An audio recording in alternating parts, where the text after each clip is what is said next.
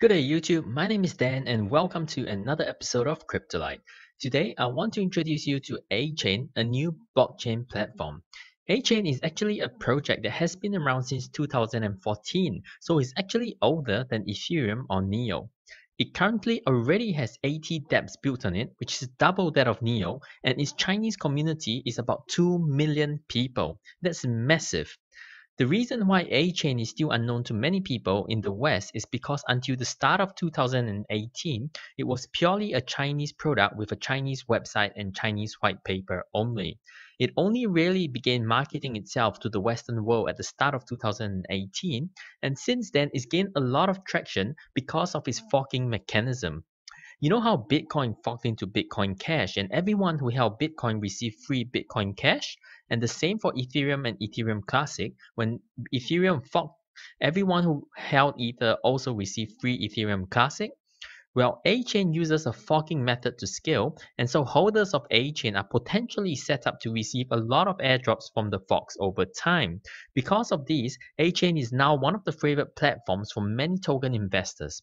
To find out more about Achain, keep watching this video.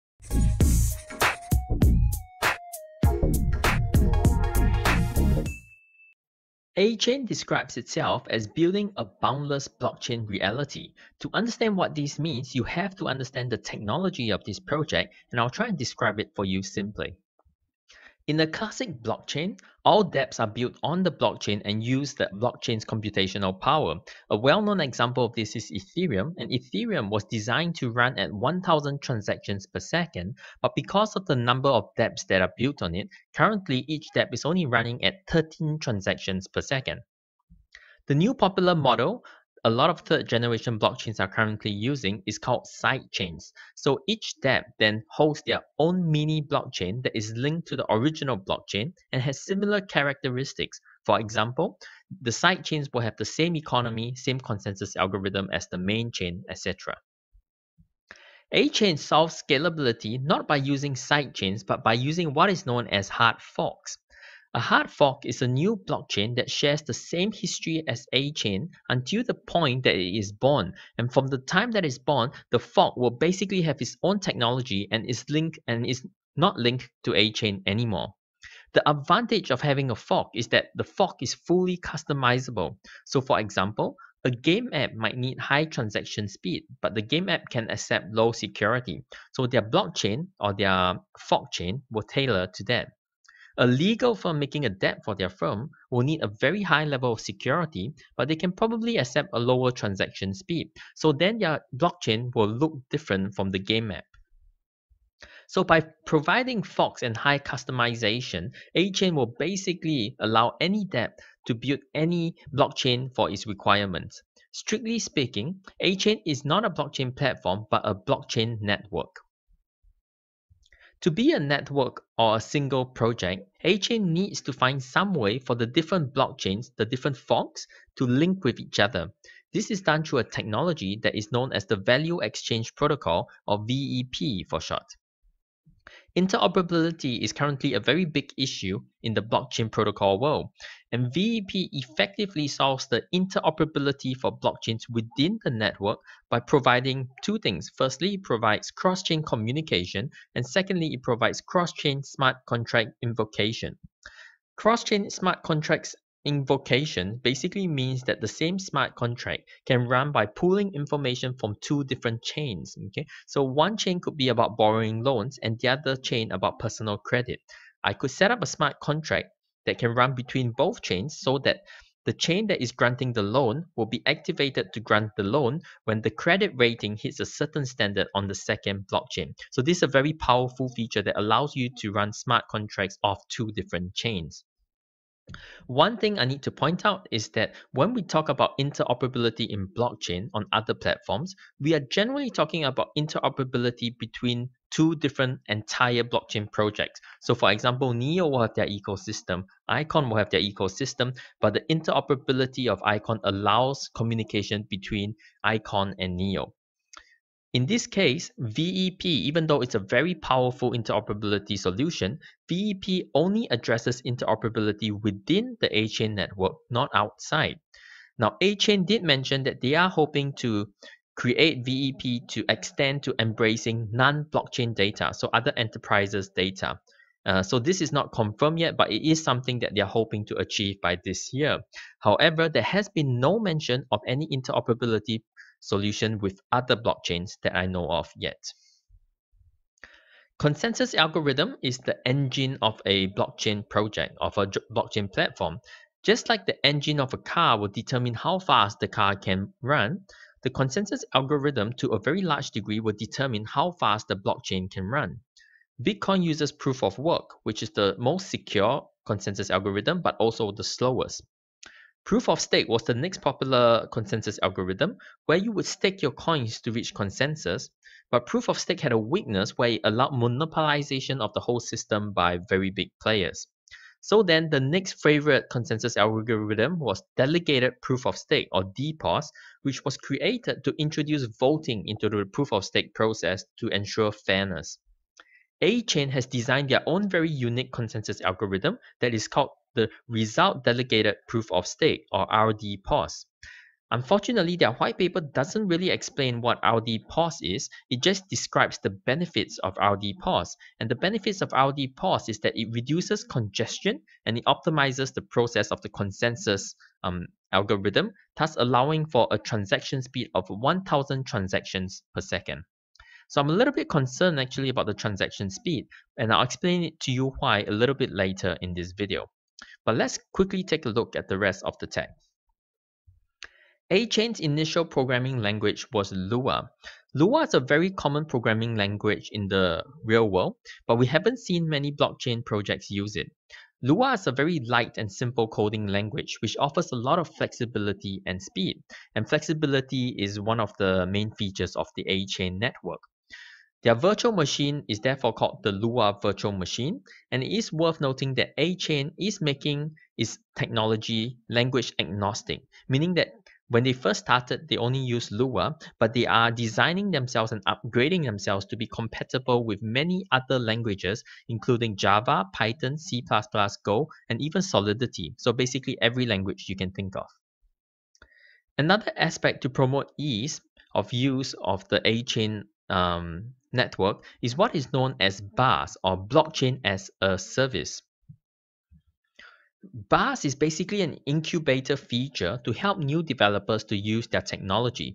For those of you who don't know what an incubator is, an incubator is like a team of people or a technology on the platform, or protocol such as Achain, which lowers the technical expertise required so that people with basic coding knowledge who don't really know specific cryptographic kind of knowledge, people with basic coding knowledge will be able to use the network. So in this case, people with very basic knowledge can create a fork on Achain in one day. That's how easy it is.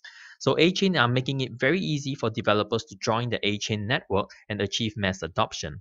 And one of the results of that is that currently they already have over 80, I think it's 85 working dApps on their platform, which is double that of Neo. Achain also has a great wallet. It's easy to find on their website and it's very easy to use it as well. It's a zip file that you download from their website, you unzip it and it's ready to use. You don't even have to install it on your computer.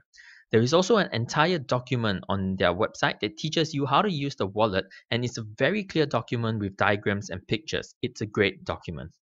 Achain has or had a feature that is called the loyalty program, where if you use their wallet or a compatible wallet, you could lock your tokens into a loyalty program, and over time there will be 5 snapshots based on the growing size of the Achain blockchain, and token holders who join this program, loyalty program, will be rewarded with free Achain. The way it works is the earlier you join, the more you receive, because the rewards from each phase is the average amount of Achain. So if you join in the 5th phase, okay, the phase 5, your amount that you stake, you will only receive 1/5 of it because it has to be averaged across all 5 phases. But if you had joined since the first phase and you stake the same amount, in the last phase, just in phase 5 alone, you will receive 5 times the amount compared to someone who staked the same amount in just the 5th phase. So I'm not really sure I'm a fan of the way they calculated the loyalty rewards, because I think that by doing so, it really disincentivizes new users from joining the loyalty program. Because new users would think that they will gain so much less than the early investor. And for me as a token investor, why would I want to join a program where I am disadvantaged in such a great way against early users? I might as well go to other options, other projects like VeChain or Neo, where the staking rewards will be the same or equal for all participants at any point in the history. So this is basically the technology of Achain in a nutshell, but what I want to do now is just to mention to you some points of consideration that I think is worth thinking about if we're going to invest in this project. The first is their transaction speed. So as I mentioned before, I'm a little bit concerned about their transaction speed. Now, Achain was designed back in 2014. It's a very old project.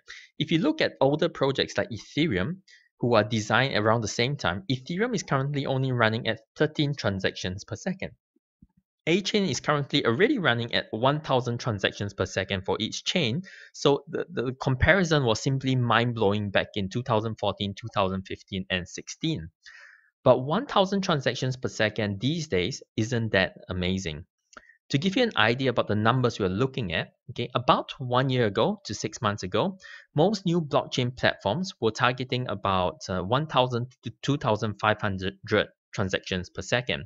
And then blockchain technology kind of hit this bottleneck at the start of this year of 2,500. Very few blockchains could break through that 2,500 magic number. But currently, with sharding and other scalability solutions coming in, quite a few blockchains are already reaching 10,000 transactions per second and some even more.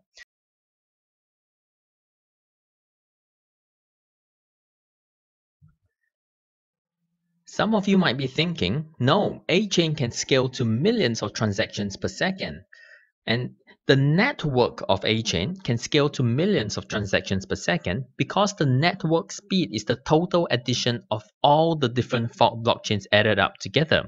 But as a company, if I'm building a Dapps on Achain, I'm not using the whole network. I'm only using one blockchain, one fork.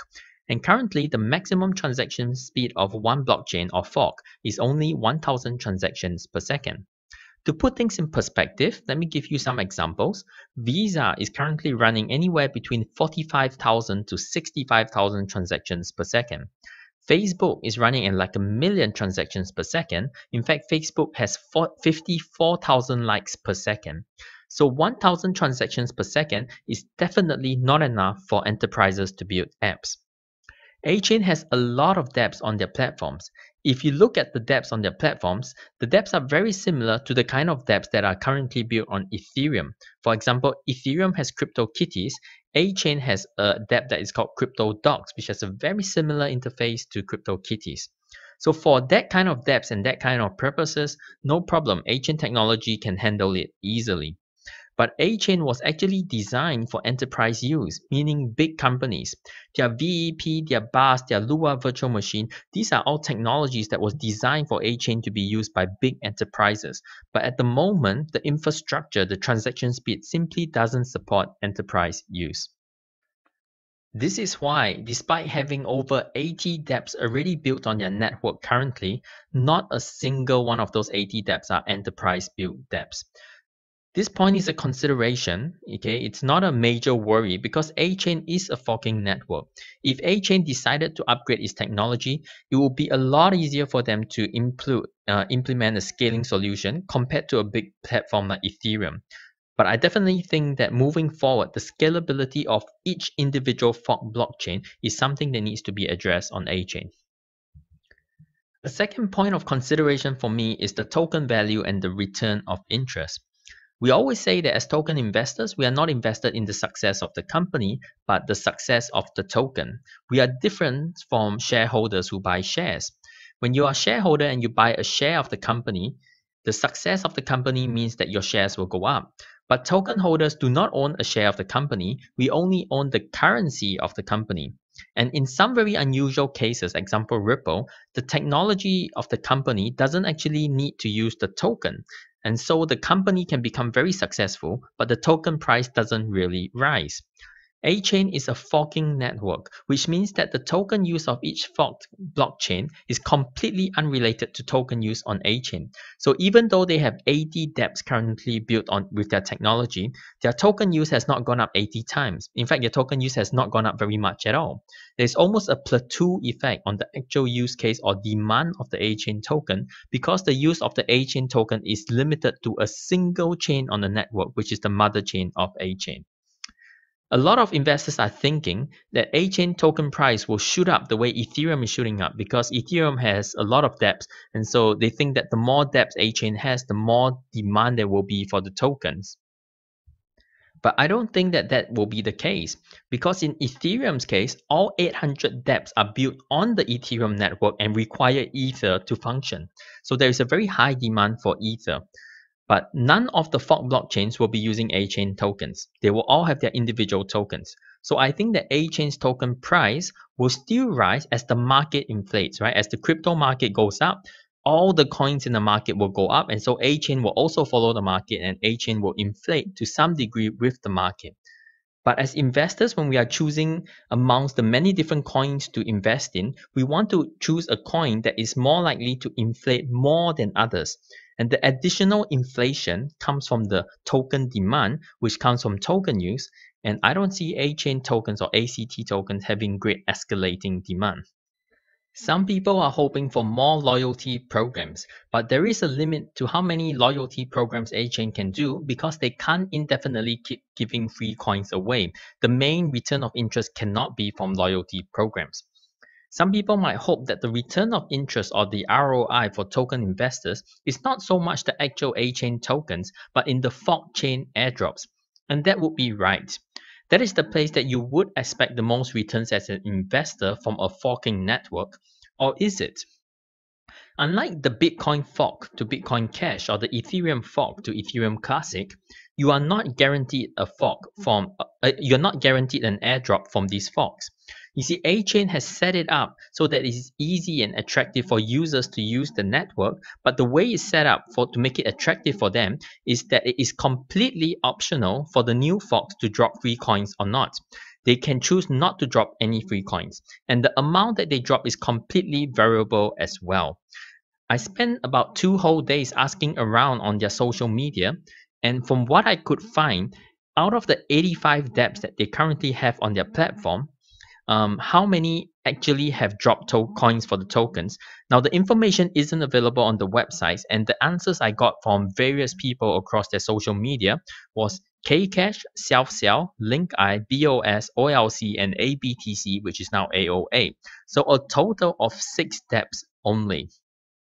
Maybe there's more dApps that have dropped coins, but I couldn't get any more names from their social media. Even the admins on the social media groups didn't seem to know of any other dApps. Now, maybe it's not just the quantity of the number of dApps that are dropping, because the number of dApps at the moment seem to be less than 10% of the new fork blockchains are actually dropping coins.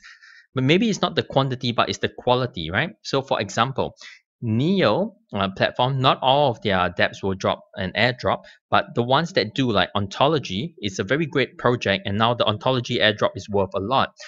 So it's not just about the number of airdrops, it's about the quality of the airdrop. I looked up the 6 coins that I mentioned before that have dropped coins that I know that have dropped coins for the Achain holders. 2 of them, OLC and ABTC, I couldn't find.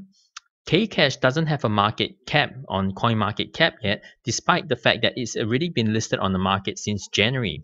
So something's wrong there.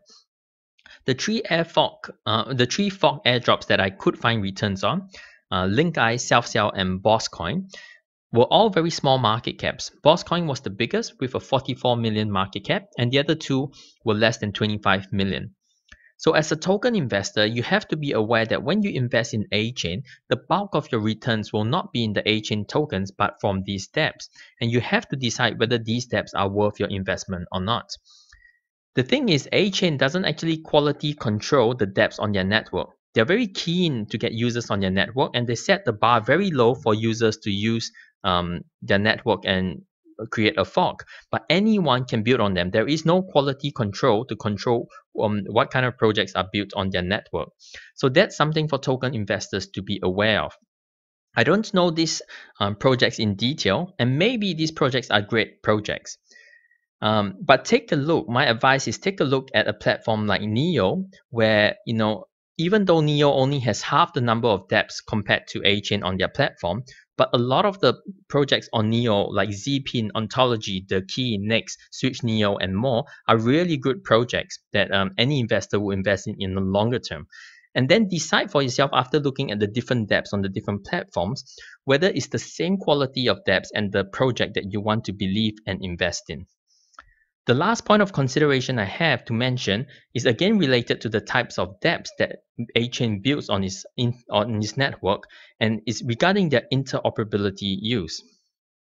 So Achain uses VEP as its interoperability solution, and as we mentioned before, VEP is a very good technology, but it's only useful within the network. It cannot be used to connect to other blockchains, which means that dApps on Achain are really constrained to interoperability or communicating and working with other dApps within the Achain network only.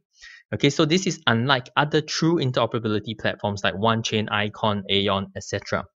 But what's more than that is that the types of dApps that a dApp has to work with on Achain is not many. Okay, so to give you an example of what I'm trying to say, other enterprise platforms, for example, VeChain or Sophia TX, are also platforms that are targeting enterprises.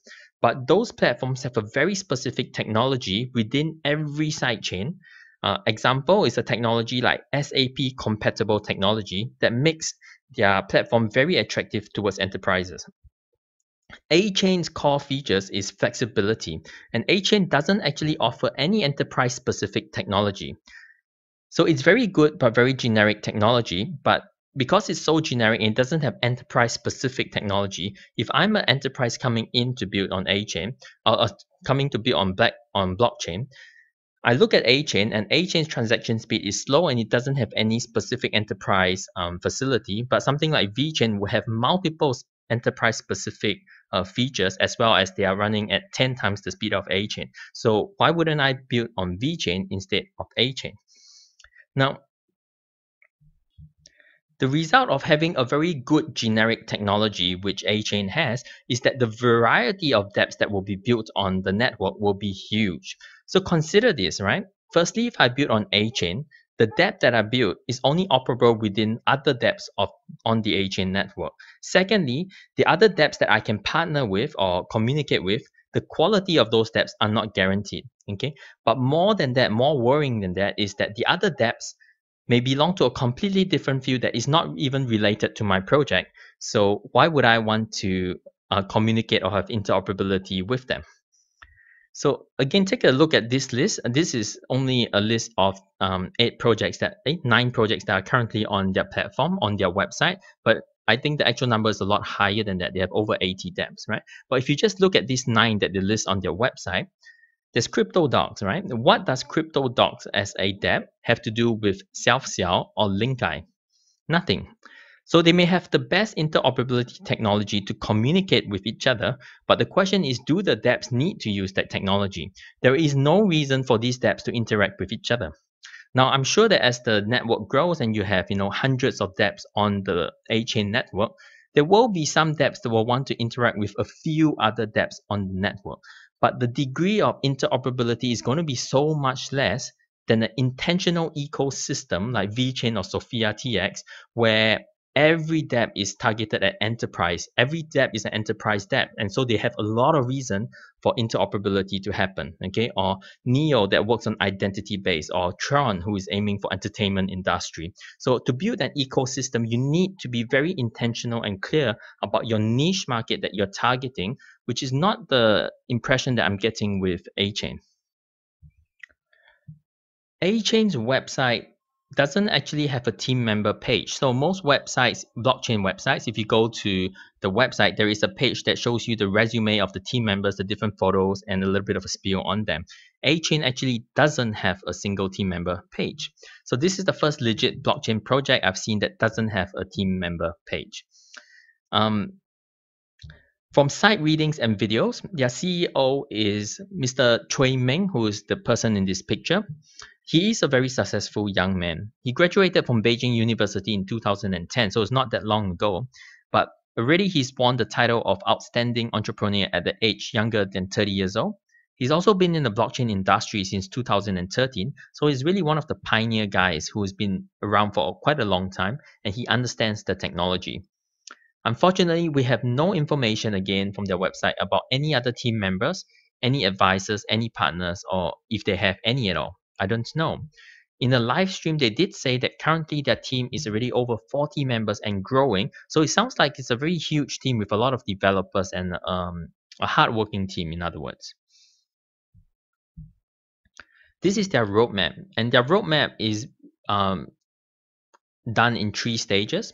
The first stage is Singularity, which focus on the network security and scalability as well as the smart contracts. In their white paper, Singularity was set from the date of 2014 to 2016, but on their website, Singularity is set as the first quarter of 2018, so it's a bit different. The second stage is Galaxy, which according to their white paper was from 2016 to 2017, but according to their website, that's in the second quarter of 2018, which is now. Galaxy focuses on building subchains for different industries and building on the customization aspect of the project or technology. The third stage of their roadmap is the Cosmos stage. Cosmos stage in their white paper set the date as 2017 to 2018, but on their website it says that it's in the third quarter of 2018. And this stage is focusing on the BaaS and the VEP technology. So as mentioned before, with their VEP technology, they are working on connecting enterprise databases to non-blockchain resources. So there certainly is quite a big discrepancy in terms of time frame from the white paper to the website. So I wonder whether the white paper was initially pitched for those time frames, but then they got delayed, and this is the new time frame that they've given themselves. So I'm a bit unclear about this. The good thing, I guess, when you look at their roadmap is that unlike many other blockchain protocols who are very early in the phase of development, Achain is actually very far into their development. Okay, in terms of their tech, there is little or no risk that it cannot be developed. That means that they are so far ahead that you almost assume that they will get the technology out. Whilst this sounds like common sense, it's not, because a lot of other projects are so early in their development phase. And in blockchain, if you've been around for a little while, you know that the white paper can sound very good in conceptual phase, but when the actual product comes out, it looks quite different. But you don't have that risk with Achain because they've been around for a while and their development is very far ahead. And already they have, I would say, they have already developed what the white paper promises. So that's Achain, guys. That's my thoughts on Achain. I think overall the forking technology that they use is a very interesting technology. I think it has its pros, but I think it also has some glaring weaknesses. In my opinion, forking is a great solution for the technology, but not necessarily for setting up an ecosystem or economy or network.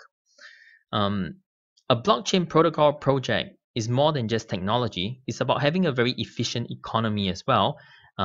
Especially for the token investor. That's what we're interested in. And I don't feel that Achain has that. But as I always say, it doesn't depend on how a project starts. It depends on how the project ends, which depends on the team behind the project. No project starts off as perfect. But if the project has a very good team behind it, then the team will change and improve the project and lead it to success. So I think that Achain, despite having been around for quite a long time, is still in its early stages, and there's still a lot of room for Achain to change and grow. I'll be very interested to see where the team takes the project from here in the future. Let me know what you think of Achain in the comments below. Are you invested into Achain? Do you love Achain, and why do you love Achain? None of this is professional advice, of course. This is just me sharing my very unprofessional thoughts with you. So always do your own homework and make your own decisions. Thank you so much for joining me. If you found this video helpful or informative, please give us that like and subscribe to help our channel to grow. And do also join our Telegram group for more informative discussion on very new coins with great potential like this one. Have a lovely start of the weekend, guys, and I will catch up again with you guys very soon.